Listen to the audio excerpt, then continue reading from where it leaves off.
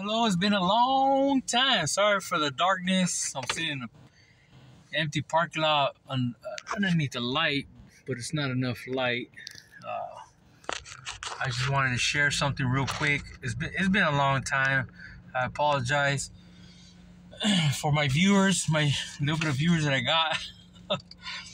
As you can see, I have grown a mustache and a goatee, but I just wanted to share something real quick. It's not going to take long. So 5 months ago, I spoke about Abraham sacrificing Isaac. It's one of my videos, but I'm going to go back 2 chapters. This one's been really hitting me hard because okay, so in Genesis 20, Abraham, as we know, at that time, God has already spoken with Abraham. He told him he's going to make him father of all these nations. And, is it blessings upon blessings upon blessings upon, for generations. Excuse me. And he promised Sarah, his wife, that she would have a baby.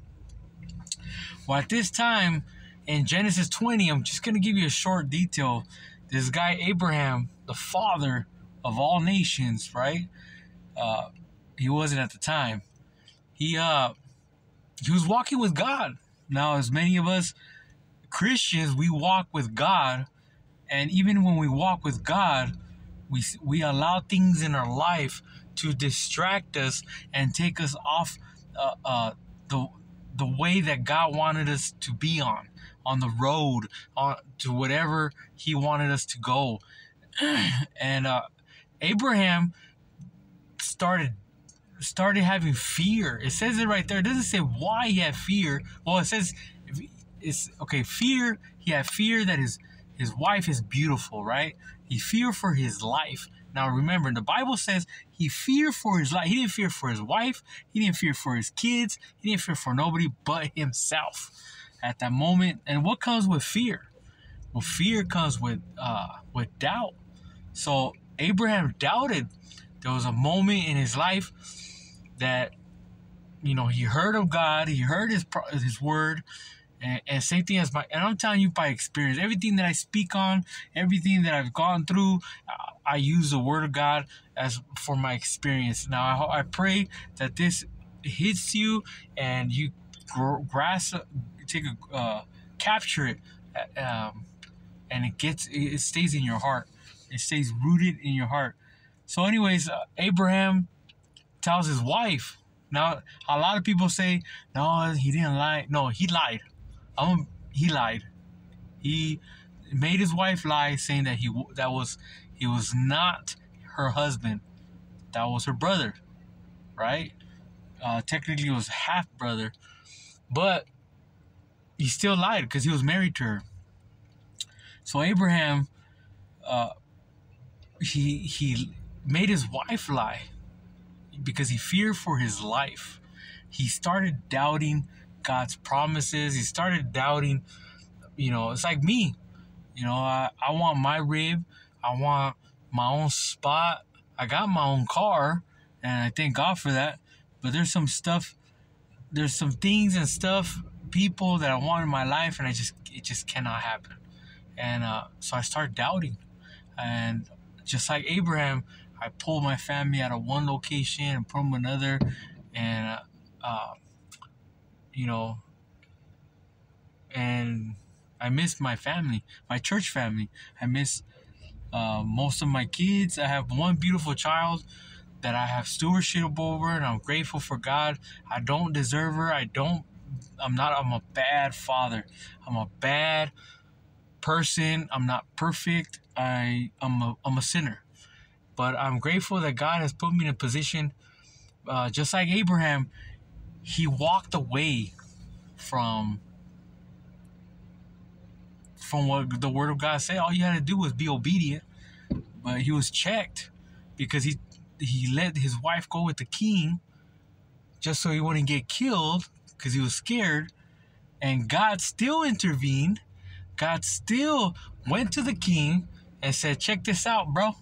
you are about to make the biggest mistake of your life, and you're about to lose your life and your families and your family's family. And the king's like, whoa, whoa, whoa, whoa, whoa, wait a minute. My hands are clean. And God says, yes, you're innocent, but I need you to go back. And a lot of times, God will send people to us to remind us that we're messing up. Hey, you need to go back to church. Hey, what you're doing is not right. It's not of God, you know? And remember, I just ask you just to read it. If you want to read it, read it. I'm giving you a short version. So the king goes back to Abraham and says, hey, what the heck are you doing? Bro, you're setting me up. Why didn't you tell me she was your wife? You know, now, and these times now it doesn't matter. But in those times, it did matter. You know, it mattered. You couldn't mess with somebody's wife. You couldn't, you know, it's a sin. And I feel that this story hit me because Abraham pulled himself out of the walk with Christ, right? Walk with the Father, walk with the Holy Spirit, and he started doubting. And I've done that, you know, to this day. I'm like, man, God, I don't have no cash on me. Some of my bills are paid, some are not. Some entities are coming down hard on me, you know. But I'm doubting. God says, I got you. I got you. Excuse me. I'm drinking Monster. So I gotta be up all night. But I'm taking my short little break in my time just so I could post this video. I apologize for the darkness and all that. So where we're at. Oh yeah. So God still sent the king, and he told the king, you know, this man that lied to you and all that, but he's gonna pray for you, and things will get better. So what happened to the king is all his wives and that, you know, at that time the kings can have multiple concubines, multiple women as wives. So the king was not able to have any kids because the women were barren because he was stepping into sin.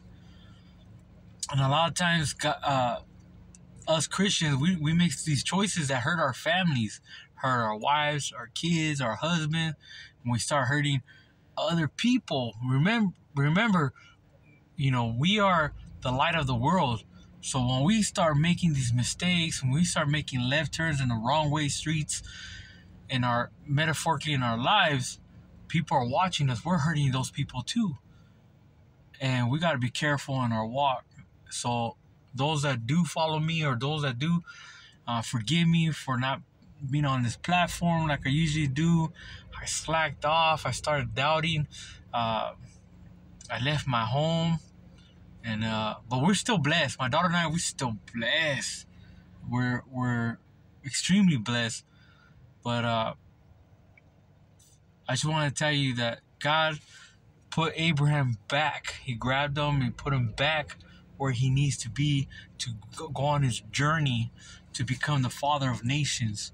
You know, because he had a strong testimony. He had a strong, he had a strong calling upon his life. And just like you and I, we all are called. Few are chosen.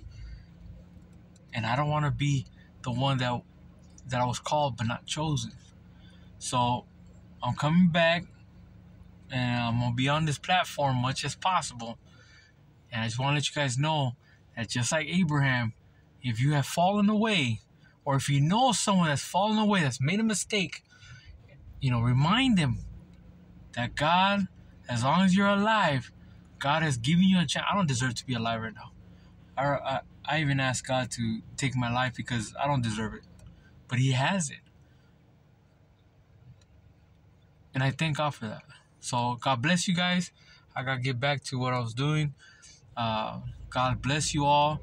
And remember, God's grace is upon your life. As long as you wake up the next day, ask God for forgiveness. Before you go to sleep, ask God for forgiveness.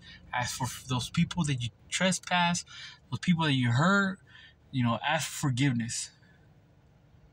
Because if you don't, and you continue doing what you're doing, God forbid, God's grace, and then you're gone.